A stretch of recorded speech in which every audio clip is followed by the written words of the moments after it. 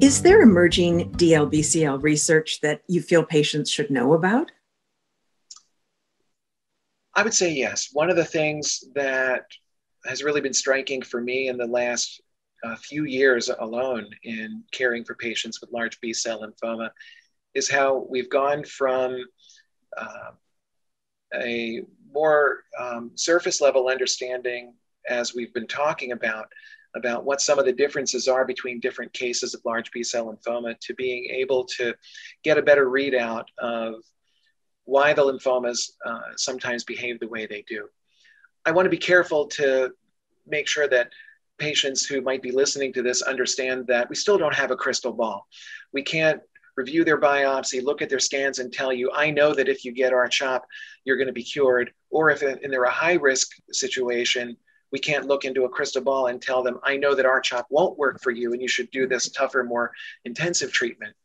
We still see a lot of outcomes that we can't necessarily predict from those other kinds of tools. They just give us a better sense of what the odds are for people as we're at the start trying to make decisions about what to do.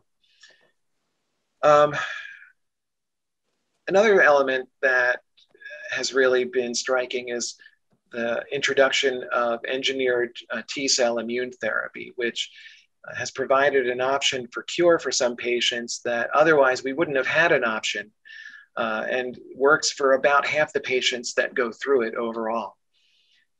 What's coming down the road in clinical trials that are still ongoing is information that'll help us decide if that approach to treatment should move to being second in line instead of a stem cell transplant for some patients.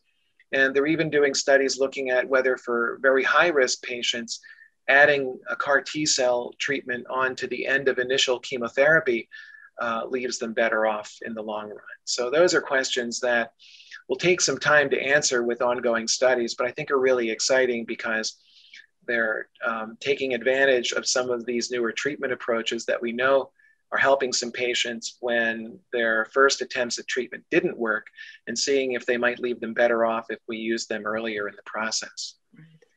There are other studies ongoing looking at seeing if we can improve upon the results that we get with treatments like R-CHOP as the first pass at treatment. Many such studies have been done and have not shown any benefit by adding this drug or that to the standard R-CHOP treatment.